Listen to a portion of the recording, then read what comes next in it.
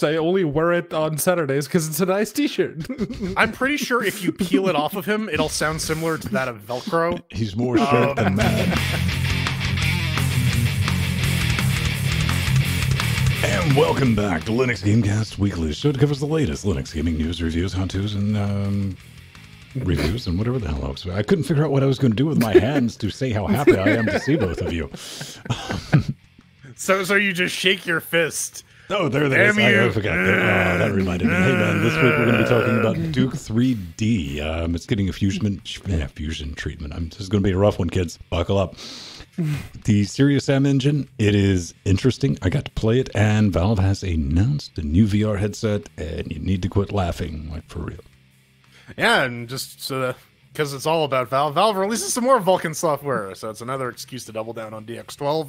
And Humble gets a new CEO, so let us tell you all how we're just gonna die. Proton gets rebased because Valve throwing some of its toys back into the wine pram, and Feral releases Dirt 4 for Linux, a week short of 10 months after it originally came out, but hey, it's here now. Ladies and gentlemen, boys and girls, I'm Vince Stone, that is Jordan Sfang, and that is Pedro Mateus, and you are home watching us live, Chat Realm Dynamic helping us form Cocaine Voltron. Before we get started, Lance, what's up in your life? What's new? What's been getting you up in the mornings? I don't know. Pedro, go. Okay, well, over here, I am basically trying to save as much money as I possibly can, since I most likely will have to buy a new motherboard for when the new Ryzens come out. It's and better now there's than moving out of the country. Yeah. We're moving uptown. It's well, I moved downtown, but whatever. Apparently there's rumors that the new Ryzens may come out in May. So July. Yeah, it's probably going to September. be July, but yeah, we'll see. January. Man, I will go ahead and get this on. It is the absolute worst time in the history of ever to be building a computer. I feel like Jordan felt. I happen to be on Discord. I'm always on it, but I was paying attention and rereading it, and Jordan types in Discord, "You're all welcome." And I was like, yep, you just bought the 1080 Ti. This is how I feel. It's like, yep, this is about to hit me in like 3 different ways. I'm looking forward to it. On top of that, I beat up a cabinet. Has anybody beat up a cabinet lately? So I was curious about that, like an arcade cabinet or like a kitchen cabinet? Kitchen cabinet. All right. Kicked its Yeah, ass. I don't take issue with my furniture. It didn't stand it. No, I did this before the show on Wednesday. I was repairing a piece of chip tile. Like I have high traffic linoleum in the kitchen because I know I will screw up my hardwood floors. So I had it out, and I just had a stack of tile from when I did it, and I was like putting it under the molding, just getting it wedged in there. I guess the tile was old, it was dry or whatever, and it snapped. So all that force, kinetic, boom, and like caved in the cabinet door. So we're shopping for a cabinet door, and of course it's the bottom cabinets which I refaced. Yay! How about you, Jordan? See, we were talking a bit about that in the pre-super shows, and I'm going to be cutting some very large checks in the near future, and I think I can afford it. I have the money in my bank account, but like, hot damn, these are more numbers that I'm comfortable with distributing. That's painful. I threw out my painful number, and you're like, "Oh no, sweetheart." Oh no! Oh no! Yeah, take that, multiply that by about 1.5 times. Oh, that's the base cost. Well, if we're going to be multiplying things, we might as well start with our favorite horse. It's multiplying. I thought we neutered it so that it wouldn't do that anymore. It's the Steam Linux, the update of the week. So many Linux fixes, you guys. Like they're. That article wasn't bullshit. They're still pushing out code for Steam VR. There's a lot of fixes for Linux for the Steam VR compositor. Also, USB speeds are a bit of a bottleneck that have been addressed. Also, if you're plugging your Vive and all the attached accoutrements into a USB hub, there was some unacceptable latency that has also been dealt with. That's definitely a thing. I definitely wouldn't have considered that to be an issue, but I guess when you have some very high bandwidth crap going on, perhaps, yeah, maybe you want to deal with some of the latency issues built into the platform. I don't know, but you can try it out if you are one of the 3 Linux users who own a Vive. Report back to us. Well, one of the things that they did was they actually fixed asynchronous reprojection if you have an AMD card. NVIDIA cards, they can do that easily enough, but if you had an AMD card, in past, you would have to use a patched kernel specifically to enable that. You don't need that anymore. So that's good. That's very good.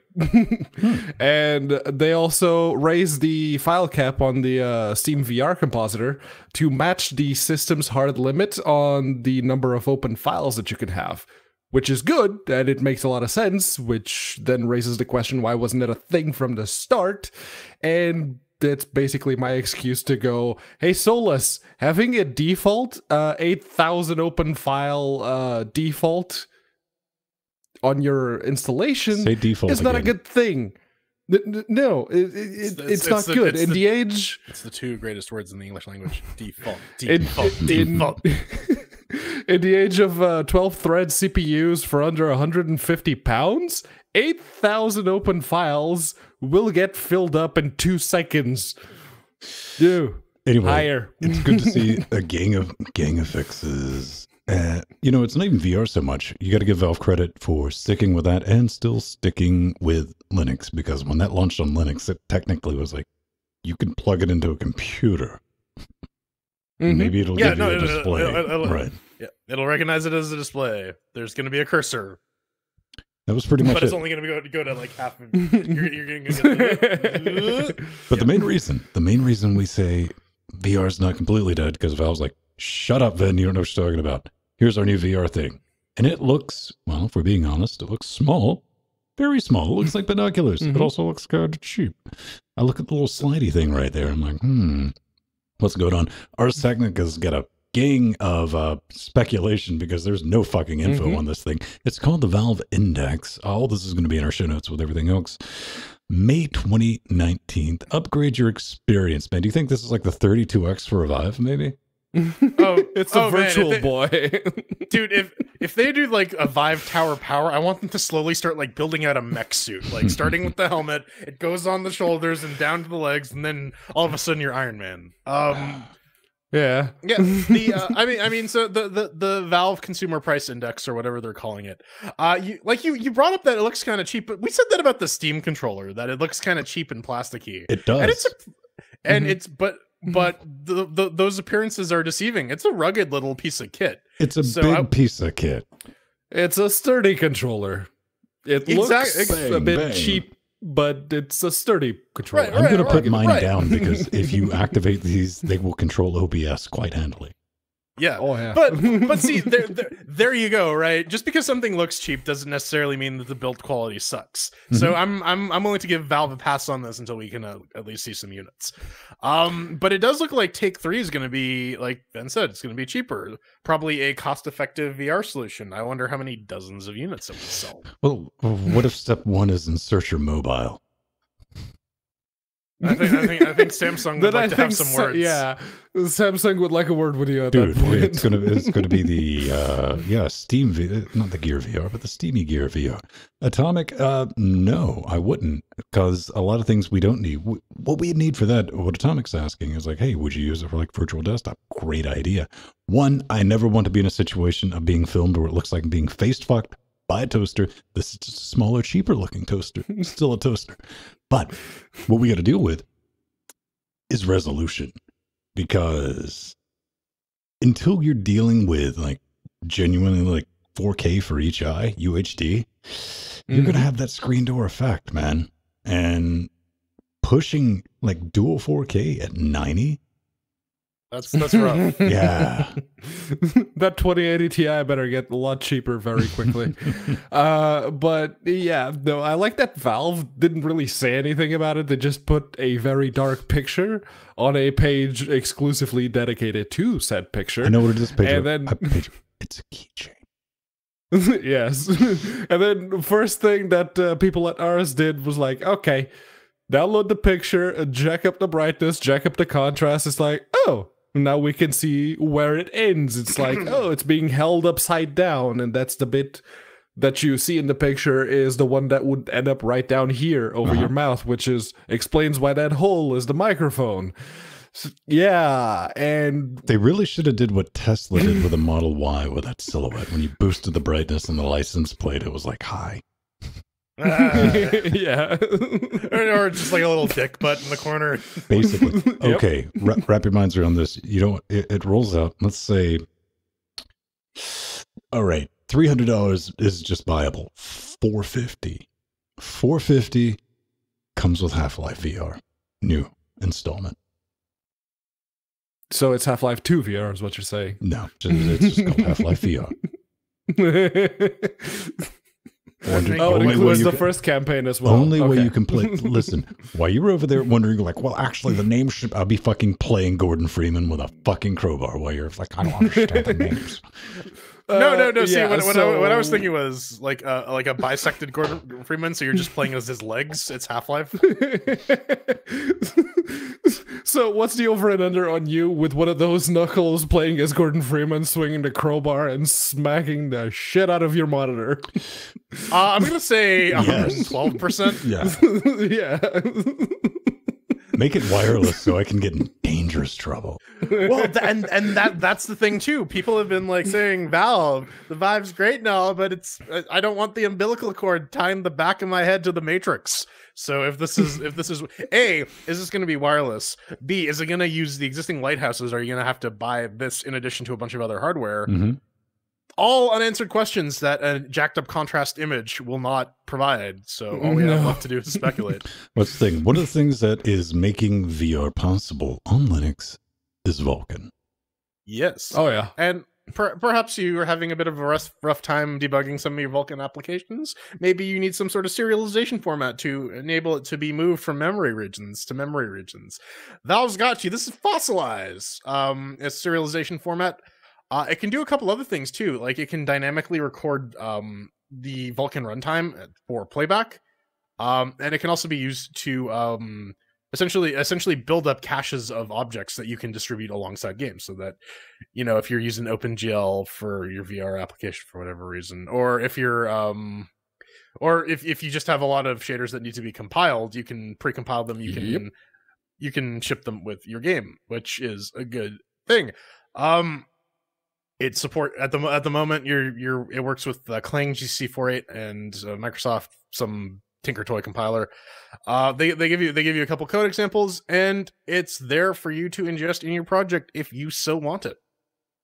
Yeah, and they made it very clear that you can specify what kind of cache you can create with this. Like, say you're looking to diminish those load times to as small as they can be, and getting that cache to reliably ship with the game to the point where, regardless of hardware that's being run on the local machine, whatever the player might be using, getting that to work. So even if you're just shipping really basic assets, just enough to cut down that loading time by a significant margin, that's very good.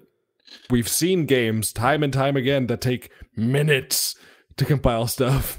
One of the things we were talking about in the previous Super Shows then was, I posted a thing earlier from GDC where Ubisoft went out on stage and they were talking about working with Vulkan with Project Stadia from Google.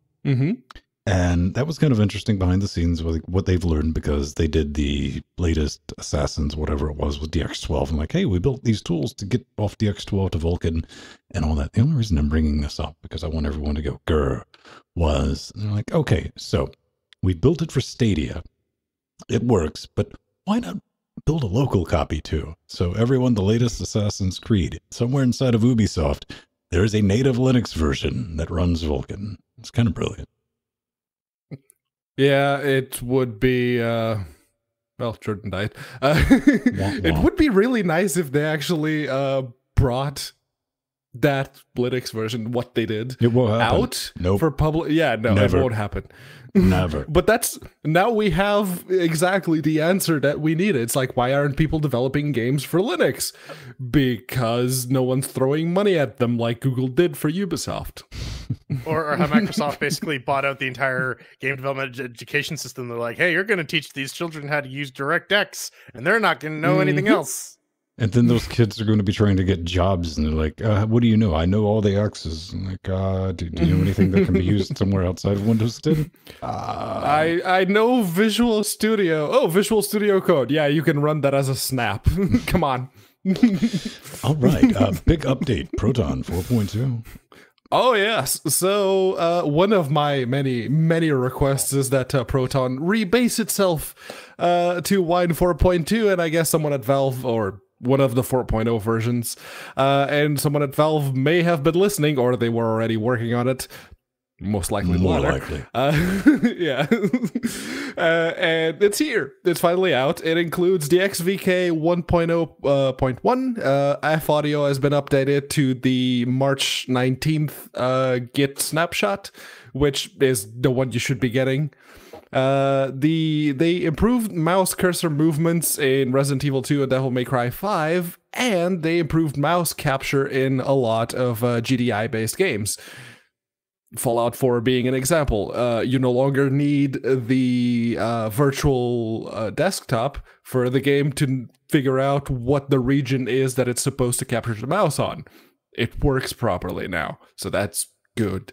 They also have a better IVR input for VR input, and they have further improved and further improvements and new features for the easy path if you're trying to build Proton yourself. So if you don't want to actually dig in and make the necessary changes for something that you want to do, the easy path will now actually help you along the way. So just type make help and it'll pop up. So it's the Valve Easy Bake Vulkan then. Yep. And it's, mouse fixes, games that relied on Uplay now actually start properly, the crew. Vulkan 1.1 support because it exposes Vulkan 1.1 to running applications. I was going to complain about the still lacking easy anti-cheat support, but Paladins is working over Proton again, so I'm good. Yeah. Oh, you're so good. So happy about that, you heathen. Like, oh my God. What? Yeah. Free to play, man. Well, so here's the biggest thing about this is that Valve has upstreamed quite a bit. I think the ending number was like they're down to a 214 patch delta from base wine now. They contributed about 166 patches upstream, which is really, really good. It's nice to see when large companies do that, Canonical. But yeah, we're gonna be talking about the consequences of that in the news segment. But it deserves to be called out that Valve has realized that if they're going to be basing what they do off of open source projects, it behooves them to improve said projects so they have a better base to build off of. I think that's pretty neat. I mean, I'm glad they're getting this work. The couple of things I tried with it, with the Uplay stuff, the Assassins, one of the Assassins, I get like a chunk of those games in some bundle, and the one that worked with Uplay works. Yep. That one. Odyssey just works. Yeah. So that's good. Everything seems to be running fine. It does really feel to me that okay, like seriously, when this first came out, I think we all felt like, yeah, let's see if they stick with this for more than a month. Then we find out. I'm just happy it's there. Well, later we found out because initially no one knew, and then they were bankrolling DXVK. Yeah, like and they're continuing to hire people to work on this, and they're upstreaming changes. We're going to talk about Codeweavers, their thoughts on this in the news segment. It really does seem like part of Valve's strategy is to turn Linux, the Linux ecosystem, the Proton button is going to become the fuck it button. I can run anything. Oh yeah, no, they are one. I've said it before. They are 100% trying to make their own Windows blackjack and hookers, and so far they're doing a decent job. Yeah. Well, you think just this time last year? Now, I'm leading the charge with let's get native games before anything else. This is what we're talking back library right now, but just the ability to what would you say? There's like a 70% chance it's just going to work. Unless it has some weird anti-cheat software, those still don't work. But hey, Valve is throwing money at that problem as well. So, and again, I've brought this up before, but the decoupling of DXVK allows them to support a lot of newer games faster than it would take to actually get Y into a state where it will support them as well. So now Valve sort of has their stable base in Wine, and then the fucky shit that they're doing in DXVK, D3D12 or whatever, or D3DVK, and hopefully this will stabilize enough to the point where they can basically say like, hey man, your games will just run. Period. It doesn't matter what platform you buy them on, you will be able to play them. That would be the dream. And if you're looking for, man, there used to be a site where you could track stuff and look at players. That's gone, man. That's all Epic's business now. Play Tracker has shown up to fill those shoe organs. View stats, graphs on Steam. Find out how many people own a game, how many are actively playing it, how it's fared over the years, and more. All free, no strings attached. Pretty good selling thing. You know, it outside of the grossly inflated player counts, this seems like a pretty legit site, and it's brand new. And so one guy put it together because he thought it needed to exist, and I'm down with that. Yeah, you know. Yeah, I mean, if you go to the About page, the verbatim quote is, Play Tracker Insight gathers public data from gamers around the world in a random sample and extrapolates that data to estimate total values. So, gotcha. Bullshit. Complete and utter bullshit. You can try to make a mathematical model that will sort of attempt to emulate real life people's buying patterns and playing patterns, but it's not going to work particularly well. Vendetta. Vendetta. Two T's.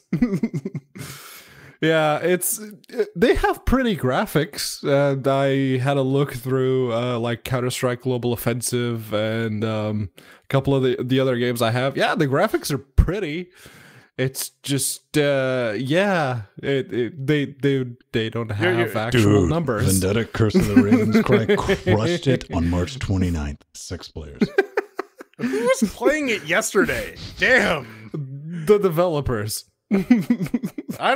That's giving them way too much credit, Pedro. I don't think they have enough 780s to go around. Jordan, here's the thing. They have the right hardware, they're just not using it right. Listen, man, have you tried to buy a 780 these days? It's not easy. I don't believe they have enough. I tried really at one of the things. I downloaded the game when I got the 2060. It's like, all right, RTX on, baby. RTX Ravens. It just crashed.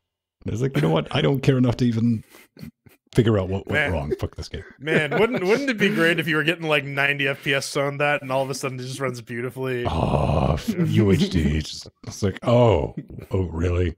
Oh, okay. So this is the video card that they were using. Okay. Clearly. The one that didn't exist at the time of development.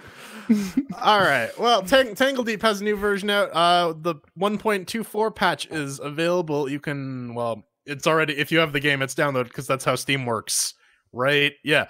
So the big thing here is that they added a secondary configuration file located next to where your prefs usually are, because they're going to be implementing some features that they want you to be able to turn on and play with, but they haven't created a menu for it yet, so you're going to have to go turn those on manually. They also have a bunch of patch notes here for fixes, quality of life stuff. One thing that stood out for me is they attempted for a rare pet breeding bug that sometimes caused pairing to not work. And I'm like, man, don't try and force it. These things just don't work out sometimes, right? You just gotta, you can't try and make relationships work. Sometimes they just are doomed to fail. But I'm glad they're sticking with the Tangledeep because it's a really nice roguelike. As traditional roguelikes go, this one is a very nice one. And it's yeah, I'm actually really glad that they're still improving. They introduced a speedrunner mode, which basically skips all of the dialogue and cutscenes and everything else. So I look forward to seeing it on Awesome Games Done Quick at some time in the future. Possibly. Up next, Serious M Fusion 2017 beta. That's a great thing. That's Crow Team. Put everything over on the Vulkan sauce. Being awesome. Now there's a Duke 3D. It's like the first 4 levels faithfully recreated. And it's there. It's workshop. You can put it in. It launches. You don't have to do anything with like, capitalization and file names. I mean, out of the box, you get the Hollywood Holocaust, Red Light District, Death Row, Toxic Dump. And the network script resources level. Yeah. Well, the reason you need that is because it supports co-op multiplayer.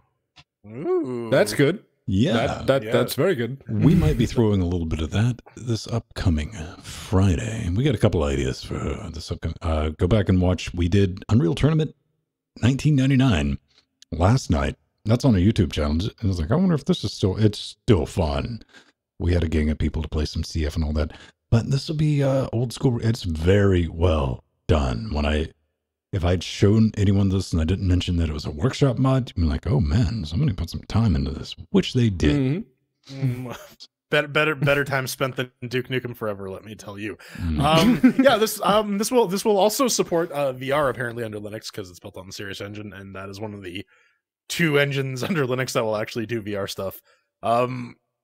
And my whole thing is, if you can't like take your VR controller and stick it next to your head and smoke your cigar, this will be an entirely colossal waste of time.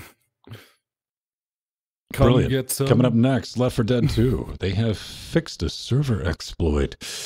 And they fixed a lobby chat message not appearing on Linux. Woohoo! Wait. So you weren't getting my shit posts in the lobby chat when we were doing Left 4 Brad? No, because you were screaming into my ears, you heathen. Yeah. To be fair, I wasn't paying attention to the lobby. Does anyone pay attention to the lobby? Read. No, it's just a thing, because unless you're playing with randos... Yes, Pedro, adult literacy is a thing. I mean, have I been trying... Do we need to have to talk now? I wrote shit in the show notes. Come on, man. Nori texted me last night and said it's getting old. You know. What? So she's like his stenographer now? Pretty much. But yeah, no, it's good to see that it's still getting a bit of work put into it, and might as well, given that the original Left 4 Dead developers are making a new game. I guess it wouldn't have killed Valve if they'd given them some money. It's like, yeah, call that Left 4 Dead 3. Although, those were the same people behind Evolve, so I can see why they wouldn't want to as well. So I got a little bit of a cognitive dissonance going here. What's up next? Well, it's not going free to play. Yeah, it is. No, not yes, yet. It is. No, it's not. It's never. It's never. Not just yet, anyway. But Artifact is being put on hold. They're not going to be releasing updates like they said that they were going to, and they're going to take a step back, their words, and reassess things because, and this is one of my favorite sentences, obviously things didn't turn out how we hoped. Artifact represents the largest discrepancy between our expectations for how one of our games would be received and the actual outcome. You released something that wasn't Half-Life 3, that wasn't Left 4 Dead 3, that wasn't Team Fortress 3, it wasn't Portal 3. What Dota did you 3, expect? Ricochet 2, Blue Opposing Force. They publicly... All right, first off, congratulations, words due. Valve, you communicated with the public. Good on you, little buddy. However, that communication was, we're not actively going to be working on this. This is a tap dance. They're giving this the Half-Life 2 Episode 3 treatment of like, it'll be ready when it's ready, which means it's going to get dissolved into the flat management structure known as Valve. Because it's no longer a game studio. I mean, nobody interested in making games. I know I've said this before on the show, but in case you're new, anybody interested in making games is not looking for a job at Valve. They didn't buy Campo Santo because people were knocking down the doors with game ideas there. Okay? Just something to think about. Yeah, and it's a AAA grade card game with an upfront fee that completely missed the mark. I like card games. I was the target audience here. I played Magic the Gathering. I like Hearthstone. Well, until it became a pay-to-win mess. But I don't know. I don't know how they could have missed the mark so much. And they were trying to compete with free. That is the main downfall of Artifact. Is that their main competitor, their main competitors, Hearthstone and Magic the Gathering Arena, both offered free-to-play options, and these guys did not. And you can have the best product in the world, but if it's not at that price point that people are willing to consume based on what they've already consumed, it doesn't matter how good your thing is. If people assume that a given thing should be worth a certain amount, that's more or less what they're going to be willing to pay. And Valve didn't listen, and now you got to think some type of like marketing and research and thought went into like with marketing. Valve, really? Yes, marketing. Well, research. Yes, it's going to make sense when I finish the fucking sentence, ladies and gentlemen. Just let them get it out of their system. I only was trying to talk. They were writing that social credit for a long time, though. You got to think about it. Like with Half-Life 2, and rolling that, Valve could have basically released fucking anything, and people are like, oh, this is great. This is from creators of Half-Life 2. That credit's been burned. You can't release something and it be bought on any goodwill at this point. So I don't think anybody had like, oh, I'll just buy it because, hey, Valve makes good games. I think a lot of the kids are like, Valve makes games?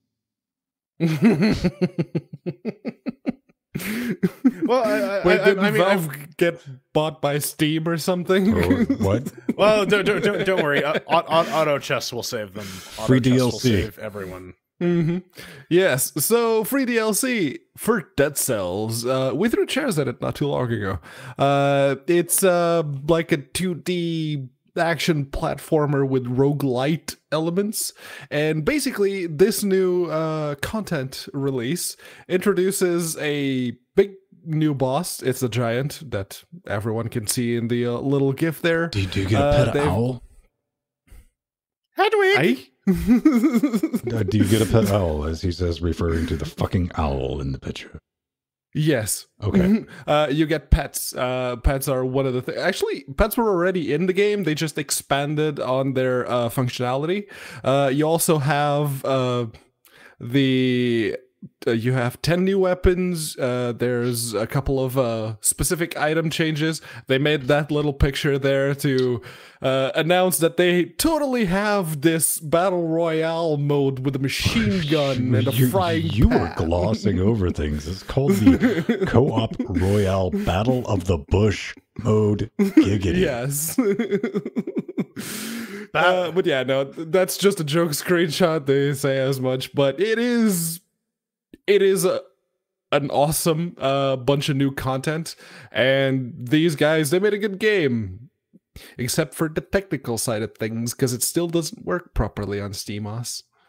What, you mean crashing the overlay when you start it? No, it's not. It's little thing. I mean, on SteamOS it doesn't even show the video. Oh well, there's that.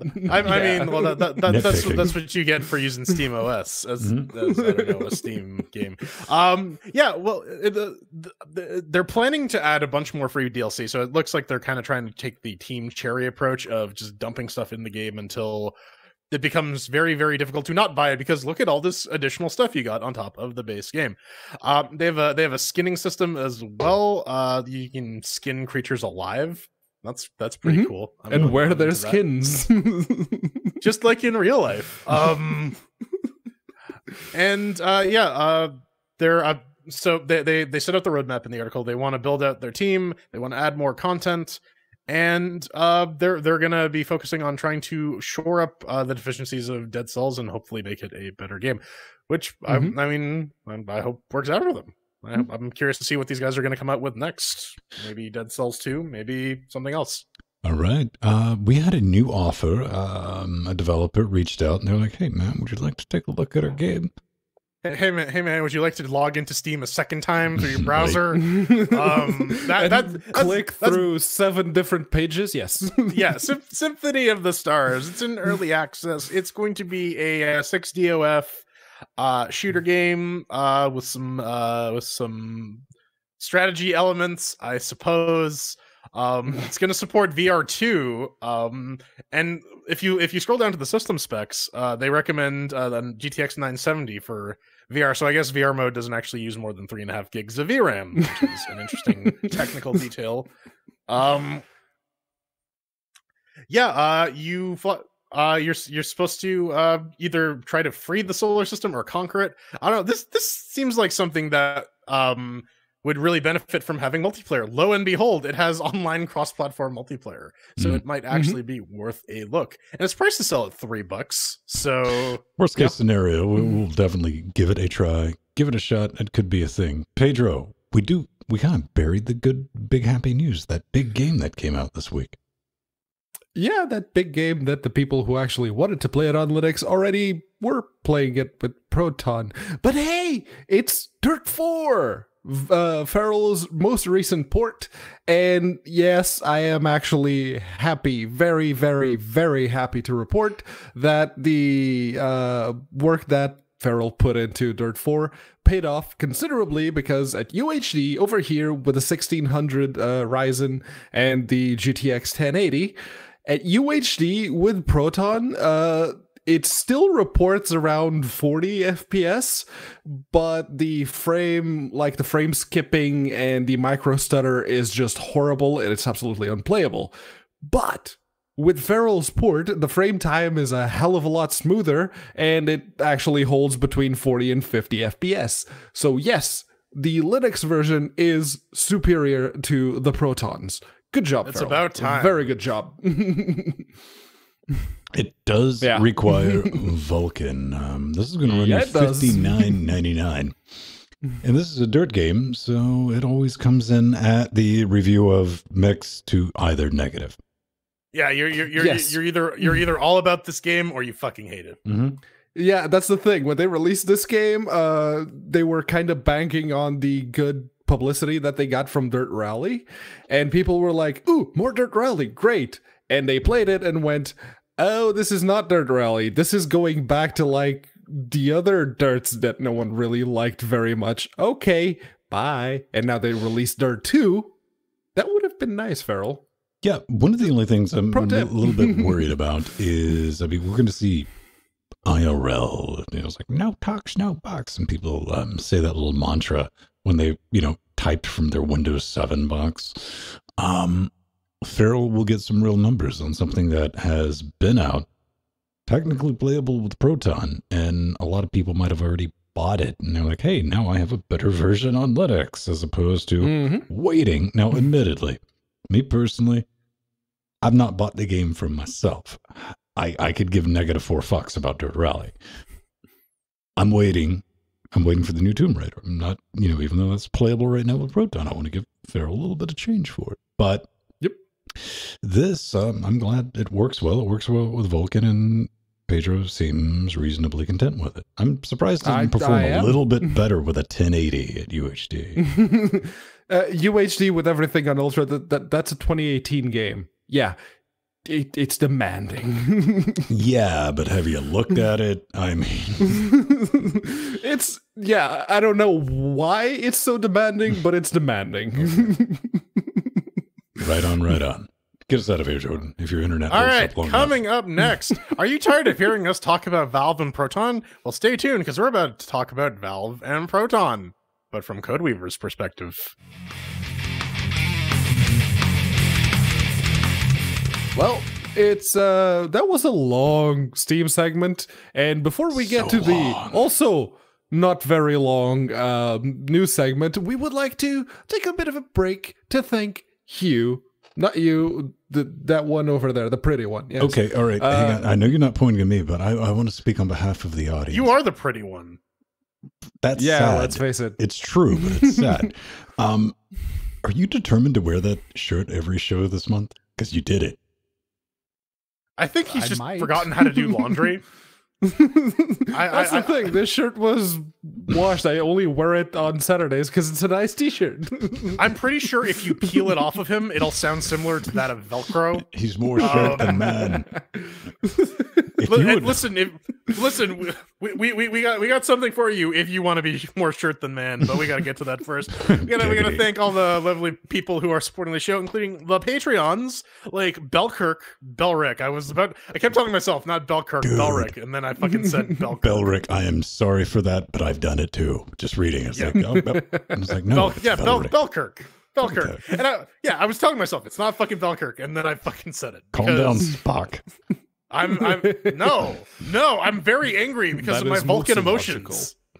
My Vulkan emotions are out of control. Yeah, this is Spock in the early years trying to do the It's a joke. It's a visual gag. I apologize, audio listeners. Yeah. Anyways, thank you to the Patreons, including Belrick.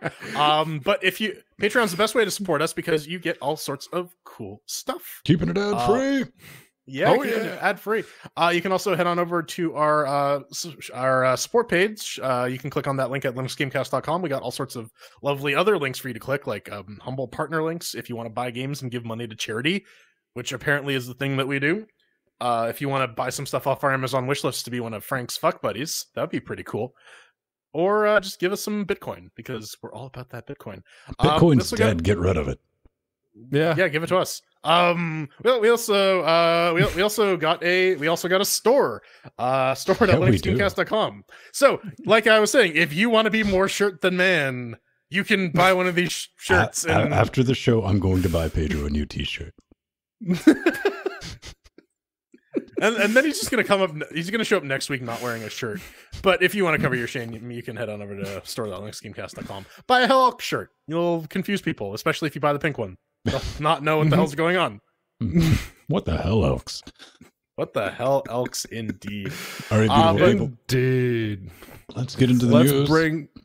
Let's bring them. And so since we haven't talked about Valve at all during the Steam segment, let's talk about Valve now, because Codeweavers have a bit of a post saying how Proton helped improve Wine 4.2. And it's basically a breakdown of what Valve already mentioned in the release notes for Proton 4.2, and they actually break it all down. It's like every single patch that Wine 3.16 had that wasn't present, that Proton 3.16 had that wasn't present in that same version of Wine, it's basically been contributed back.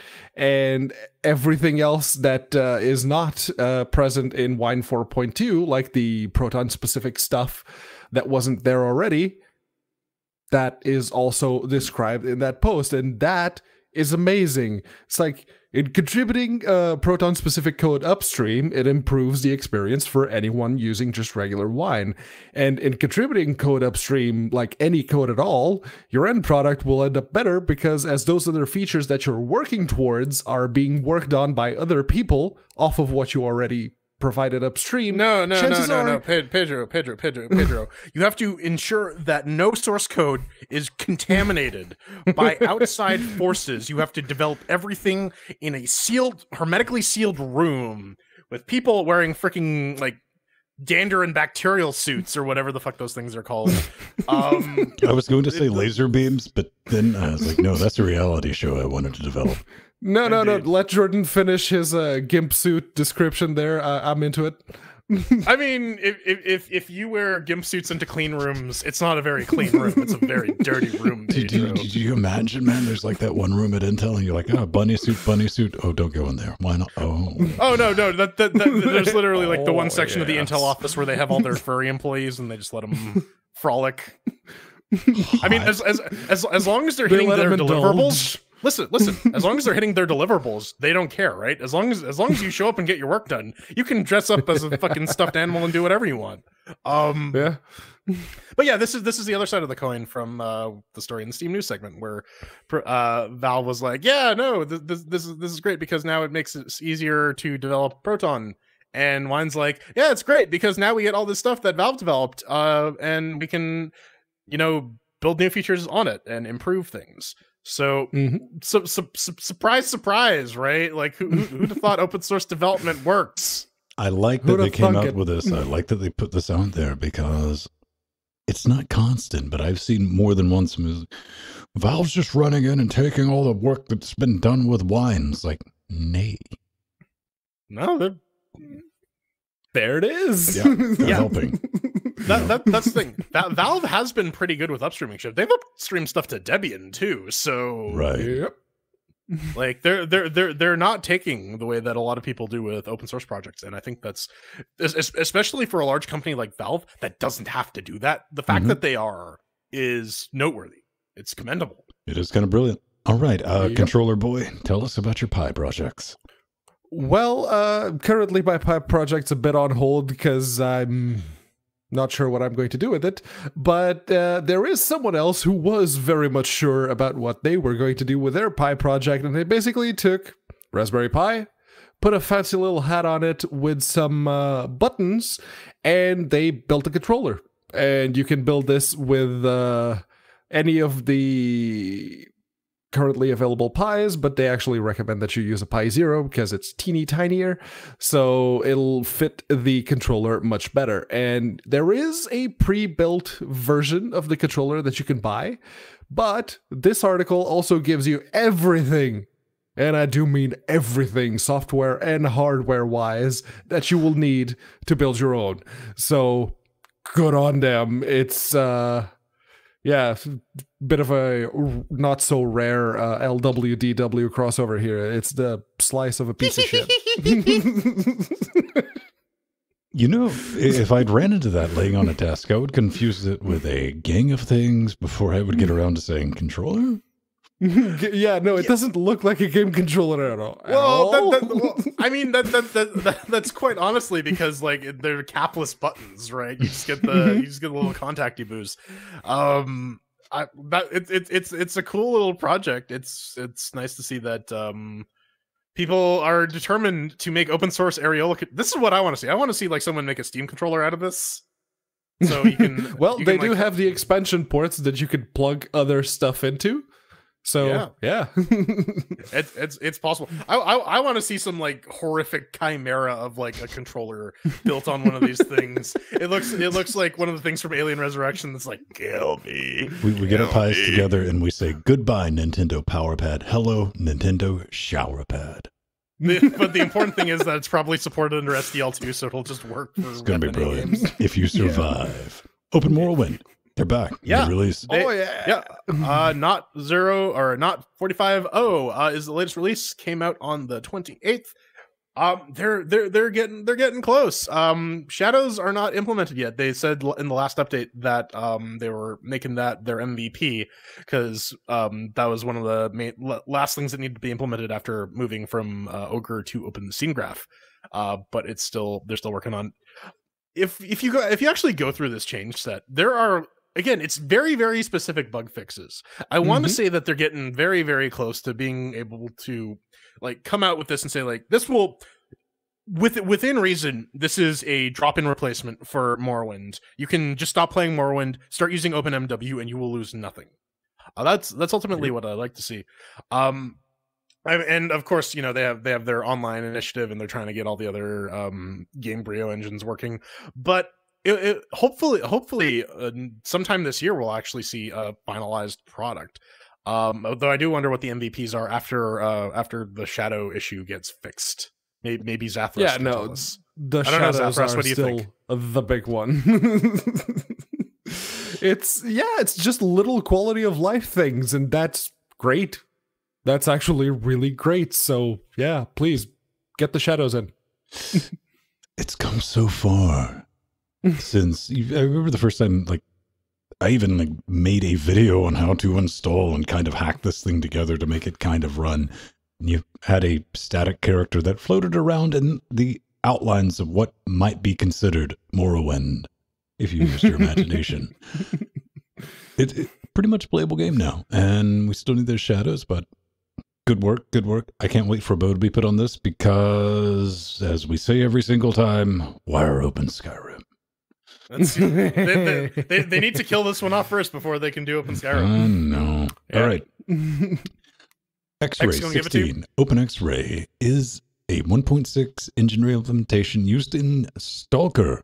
Call of Pripyat. Yeah, man. Yes. Pedro, you've played this nonsense on your Tuesday stream at one point, didn't you? Yeah, I played Shadow of Chernobyl. The Call of Pripyat engine is actually Chernobyl. Yes, Chernobyl. It's like Chernobyl. The Chernobyl novel. Oh, it's kind of like a knockoff version of Chernobyl. Chernobyl. Look, tomato. You say tomato, I say tomato. I got it. It's the version in Call of Pripyat is slightly different than the one that they used for the first two games of the S.T.A.L.K.E.R. series. So yeah, it's very good to see, and actually getting the files from the first two games to work on this, which they are doing, will be very, very welcome, because well, the Windows version runs fine through Proton with all of the bugs that it's always had, because that was a buggy-ass game. It's a very good game. It's a very atmospheric game. And you were correct. This game is known for its bugs. Oh, yeah. It's a buggy mess. You think Bethesda's buggy? Bethesda was taking cues from these guys. What about an Ubisoft Assassin's Creed game? If you're playing that through Proton, do you even bother trying to figure out what's actually bugged Proton? Or no, don't worry. Stadia will introduce a whole new set of bugs for you to deal with. Yeah. So there's a bit of contention about the source of this code, as it were. There's a bit of a license here. It is a property of GSC Game World. There's a BSD style license in here that says you can basically distribute binaries or source code as is, but that's about it. So I found a Boiling Steam interview where this guy was basically saying, like, yeah, someone posted a leaked version of this code, and they put it up there. So I don't know if they're actually like putting in an effort to remove like the proprietary code and replace it with some clean room implemented ones, or clean room implemented code. They did add an OpenGL renderer and it does. So I tried building this under Linux, right? It is so it has a fuck ton of Git submodules, so that took a while to check out, and then it has to build them all. The build process took about 20 minutes, and then it failed. Though it looks like that's actually just a C header issue that someone called the function incorrectly, and I didn't feel like sorting that out and submitting a patch because I'm lazy. But it runs CMake, so it definitely gets to the point. They actually give you some Fedora build instructions, which is nice. They just give Ubuntu and Fedora. But there's also some issue with getting the game files via Wine through Steam. But they make that fairly clear in the documentation. I'm not going to read things for you. That's not my job unless you pay us like at least $50 a month or $50 a week on the Patreon. Then we will read for you. Jordan will read you a bedtime story. The views and opinions expressed by one Jordan Swing are those of Jordan Swing. No. I'm just going to make Pedro do it. Good luck. No. I don't need luck. An entire series of you reading licenses, open source licenses. It'll be brilliant. Bedtime stories. Bedtime license with Jordan. Right. And there's and inside that room there's like a bulletproof glass bubble with like someone in the middle and like a handgun with one bullet inside. License to bore. Yeah. No, and I'll do it in a devil costume, just like Richard Stallman wants me to. Great. All right. Humble Bundle. They are getting a brand new CEO. Shiny new. Yeah. So Jeffrey Rosen and John Graham have stepped down from their CEO and COO roles respectively.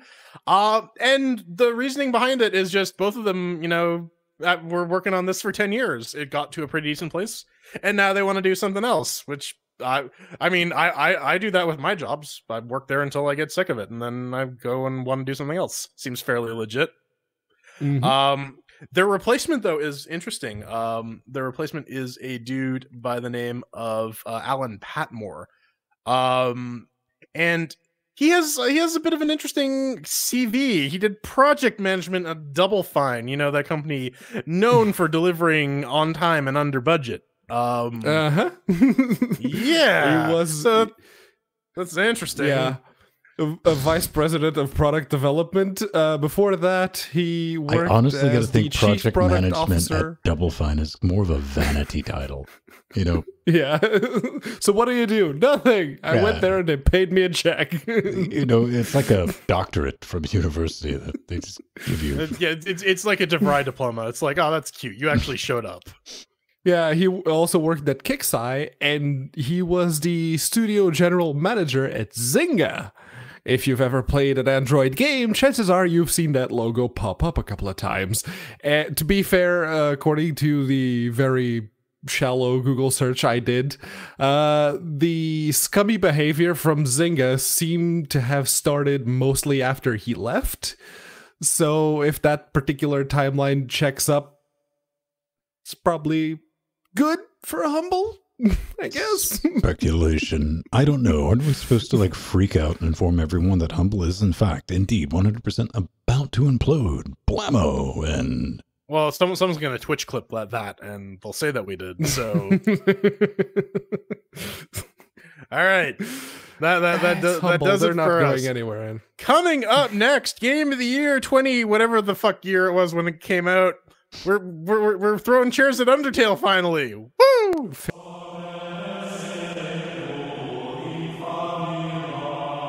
Welcome back to the CHAIRQASITION. This time we've been thrown inside a volcano, and we have to find out if that volcano will survive the trial by Fedora, Solus, and Ubuntu. Then we can ask, was it fun? This week, we're taking a look at Undertale, you know, falling down a mountain, meeting monsters. Developed by Toby Fox, done on Game Maker Studio. You can pick it up for about $10. What is it? Undertale, the RPG where you don't have to destroy anyone, but you will anyways. Yeah, let's get right into it. Ven, how did this thing run on Ubuntu? amazingly, man, I was really surprised this box was able to handle this graphical juggernaut of a game. That box right now is a 1700, powered by a 2080 with 16 gigajoules of RAM, NVMe drive, all that fun stuff, running the Ubuntu 1810 this week. Didn't have any issues with it. However, when it does launch, it will launch between the two UHD monitors right in the middle in a little fuck you size window every single time. Not a big fan of that. However, if you mash the function keys, one of those causes it to full screen. I don't know which one because I just hammer on it until it gets big. F4. Ah, yeah, clever. Ah. Performance, it was running at 30 or 60 or whatever it is at. I mean, it's Hipster Pixel. I didn't really pay attention to it. Controllers, however, I did have a little bit of an issue with. I did, because controller supported Linux doesn't exist. It's not a thing. It is under Windows, so I tried it with Proton, and it kind of worked. I mean, I could move sometimes, but whatever. I think this was meant to be played with a keyboard, and I didn't like playing it with keyboard, so I'm kind of knocking a chair for that nonsense. This is something I'd like to sit back and play. Yeah. Yeah, it doesn't, on Fedora 28 64-bit with the i7 6700K and the GTX 1080 Ti, it doesn't launch smack dab in the middle of the two UHD monitors, but it does spawn in an 80-bitty window. You got to mash F4 in order to make that full screen so you can actually, you know, read what's going on in this text-based game. Performance, it holds 30 because, according to Steam Overlay, because Game Maker Studio, this thing just rips. Graphics, it has them. They look like something out of Mother. And controls, yeah, you got to use that. You got to use the arrow keys under Linux. If you want to use the controller under Linux, you're gonna probably need to use Steam Overlay, which I didn't feel like configuring, so I just rocked and rolled with the keyboard and mouse. I'll get a chair for that, because yeah, like Ven said, you have to kind of go out of your way under Linux to like not have controller support. So Yep. yeah. Yeah, and we've seen Game Maker Studios in the past that actually have it. But yeah, over here on Solus 4, no point anything anymore. With the Ryzen 1600 and the GTX 1080, yeah, it launches the teeny tiny little window in the middle of the 4K UHD screen. And yeah, the frame rate seems to be locked at 30. The graphics, it's hipster pixel. Yeah. Yeah, there's no controller support. You can use the Steam overlay if you enable Steam input for your controller of choice, or if you're using the Steam controller, it just works with that, but you have to set it with to emulate mouse and keyboard. Otherwise, you're not using a controller at all. So as far as I'm concerned, it gets 3 chairs. Yep. Like I said, you gotta kind of go out of your way to not support controllers under Linux, and you'll get dinged Jordan, accordingly. it's a buttons thing that you can manually configure like it's fucking 1995. Is the thing. Wait, it's not 1995? Dun, Good. dun, I don't have to Not go anymore. I don't have to go to a grade 6 class tomorrow. I'm very happy about that. Ben, did you have fun? Oh man, Undertale? did I? It was amazing. Short and sweet with this. This is for me, Alex Kidd in Pokemon World, directed by Tim Schafer. 100%. Admittedly, I was only curious about this game because OMG hype. When it came out, people would not shut up about it. I gave it an hour to grab me. Spoilers, it didn't. It's not to say I don't get it. I get it, but there's nothing here that really interests me aside from Mr. Evil Flower Pants, the only character I personally found relatable. If you do like Double Fine humor, turn-based combat mixed with a little bit of RNG and a dash of mind-numbingly simple puzzles, this might be your jam. Not my jam. Hashtag jam. Jam! Dun, Yeah, so dun. break it down. Yeah, so I liked Earthbound well enough. I played a bunch of it on an emulator because I was not going to pay $100 for an Earthbound Super Nintendo cart.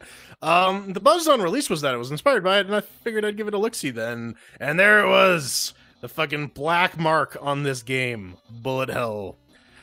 Mind you, the bullet hell here isn't really that bad. It's just a big distraction to the other shit I could otherwise be enjoying, because I really just hate bullet hells. It's got the cutesy, not really, it's sort of horrifying aesthetic down pat, and I could maybe enjoy the characters if I wasn't constantly dreading having to dodge projectiles over and over and over again. The puzzles are very much the Pokemon level of challenging. They're aimed at, you know, children. And that's not really where the meat of the game is. The meat of the game is the interactions you can do. And I just want to take a moment to recognize it. This is sort of like a carryover rant from tabletop RPGs, but I think it's worth addressing and it's worth recognizing when it's done well. In games, usually when it comes to like combat, it tends to be the most mechanically defined subsystem within the game. And so that becomes the thing that you use to solve most of your problems because it is the thing that you understand the best.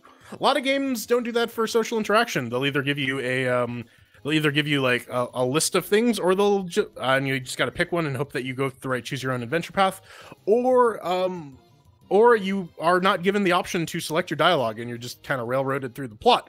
The fact that it adds a social interaction element to the combat itself is noteworthy.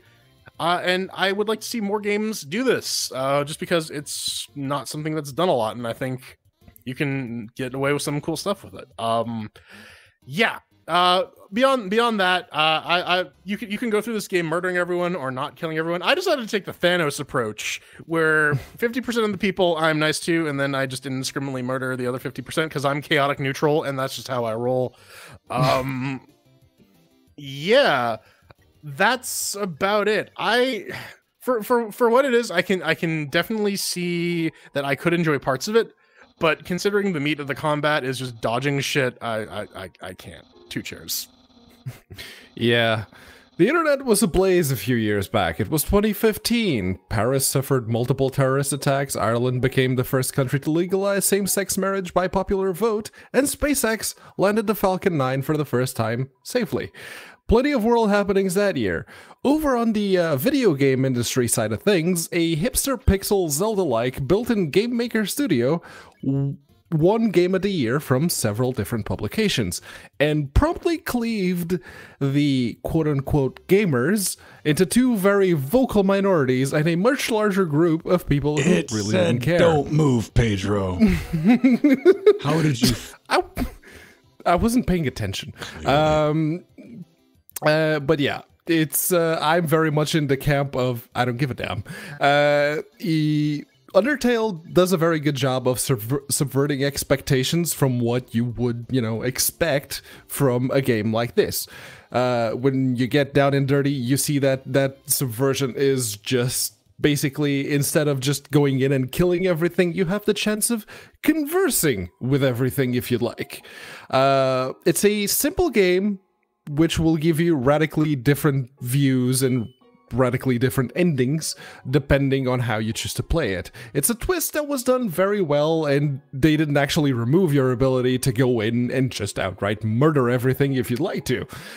I see what they did, and I see what it does, and it does it very well. But I don't really care, and I didn't really like Zelda all that much either, so 2 chairs. This game has very little to do with Zelda, but okay. Yeah, that about does it. Do you have any final thoughts on Undertale before we get out of here? Man, I could absolutely, I would not think negative of anybody who really liked this game. It's really well done. Yeah. I mean, I just didn't hook into it. I wanted to hook into it. I don't know why it didn't. It is written well. It looks like there's quite a bit of game here, a lot to play. As Jordan pointed out, there's a gang of different endings and stuff like that.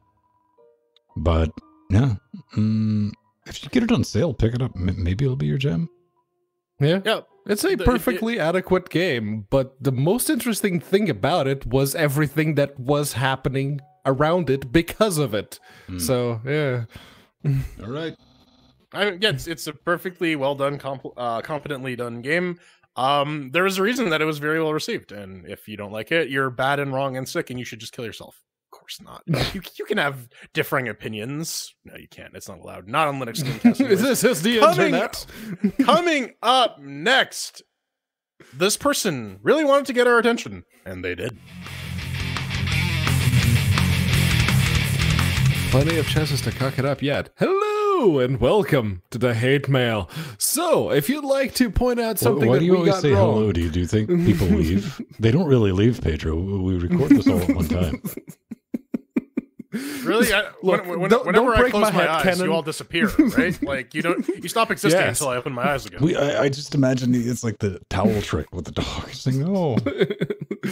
Yeah, it's the hate mail. It's that time where you get to point out the things we said that were wrong, or you want to call us all assholes. I mean, we've had that before, but you can do it too. It's fine. Just go to LinuxGameCast.com, hit the contact button, make sure to pick LGC Weekly from the multitude of available choices, and, you know, maybe you'll get to see Stallman eat foot pickings.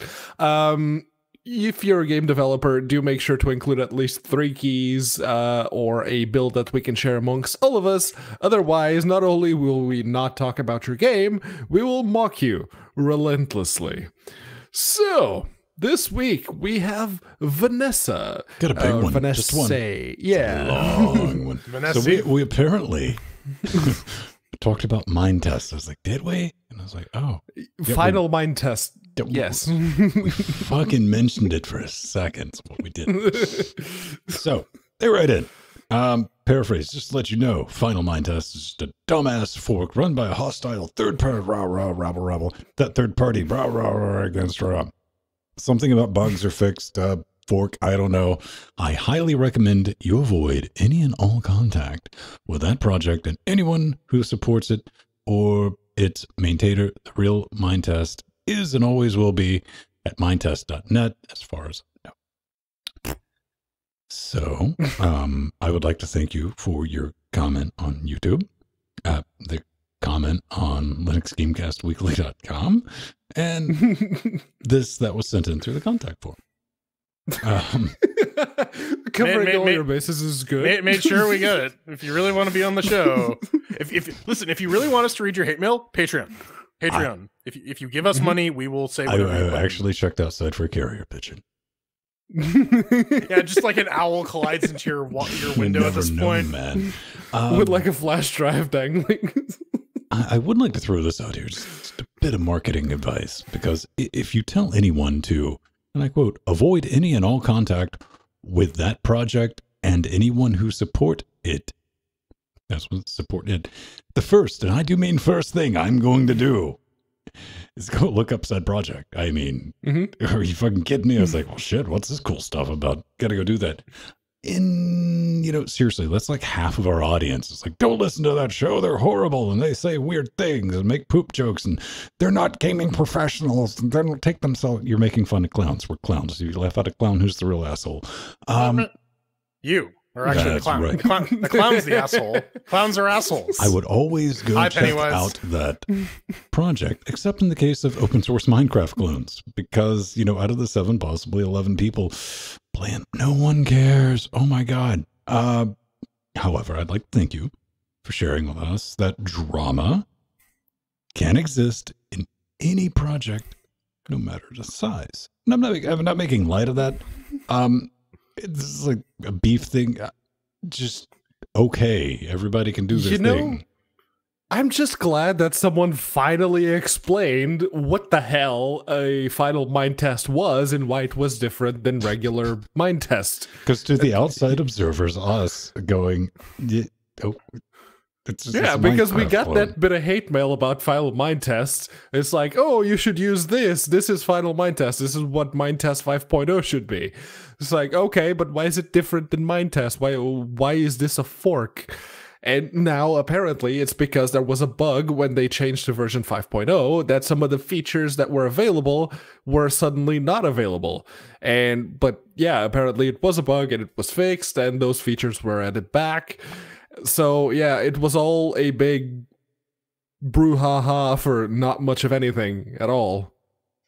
I'm getting a bit of the People's Front of Judea, Judean People's Front type vibe from this. It's almost It really feels like the Windows 7 users are angry at the Windows 10 users. It's like no one's winning here. I mean they are. Windows 10 is winning now. They have the higher share. But in all seriousness, if there's something like that, yeah, we had no idea. And I really personally still don't. Use whatever you like the best. And usually if one side resorts to name calling, that's probably not the side you want to back. See, the real thing you need to do if you want to play Minecraft is you need to get yourself one of these. Can you figure it out? Oh. All right. Stop. I took one of those and I made it a Steam bomb. He gets muted. Out of curiosity, Jordan, why the fuck do you have an Xbox within arm's reach? Because I'm moving all the shit out of the den that I need to put into a box into this room. Oh, you got the mine box. Yeah. There's nothing wrong with that. Yeah. Mostly. What do you call it? The TVs, roommates, everything else in there is mine. So. Wrong song. No, we're gonna go fight Dracula now. You know what? Cue the music. Because on that bombshell, the music has been cued. Ladies and gentlemen, boys and girls, I want to thank everybody for showing up for this train wreck. We pull it off in each and every week with your support, and thank you again for that. 345 times. Let's make it 346 next week. YOLO, indeed. If you want to get a hold to me, I'm at Vince Stone on Twitter. That's where I hang out because G Plus is dead, man. Totally dead. Well, we'll be in a few days or whatever. And I'm on Mastodon, mass.linuxgamecast.com. Man, it's gonna be forever. Yeah, I think the next numeric sequence number episode is what episode would be episode 5, 6, 7 or whatever. I don't even fucking know. You can find me 4, making 5, 6. 4, 5, 6? Yeah, maybe. Anyways, you can find me making poor number choices at The Burning Fool on Twitter for 2 more days! 2 more days! Plus Jordan Spung at Google Plus and at Projo at our Mastodon, mass.linuxgamecast.com. Yeah, I guess you could go to Google Plus and try to find me. That's my name. I might make a post on the very last day and say toodles, bitch. But yeah, no, you want to find me, go to Twitter. That's unaccounted for, the FOUR, because someone already had the number 4. So yeah, that's me. That's where you can find me. They had the number 4 on one service like 15 years ago, and he's rolled with it. Because that's Pedro. He is toodles, bitch. Toodles, bitch. Listen, I'm gonna make a new user called Unaccounted 5. I ran into an unaccounted 5 once on Need for Speed World. They gave me shit because I took their usual name. That's funny. Did you race them? Who won? I don't remember if we raced. So you lost. Cool. Yeah. Mm-hmm. No, that's the thing. I don't remember. Yeah, because you lost. I like that game. That you lost at. Mm-hmm. Yes, I like video games I suck at. Seems legit. Sometimes. Lots of people do. It's like, I'm terrible at Dark Souls, but I like it. Look at those fuckos. Are you going to buy the new Dark Souls in feudal Japan? Sekiro! No, I'm not paying full price for a game that's not on Linux when it's like, 60% off or it's part of a humble bundle. Yeah, maybe. But I just want to know what happens when shadows die 3 times. Shadows die twice, Then you're baby. proper dead. Are you sure? Maybe you've just fallen victim to the murder bush.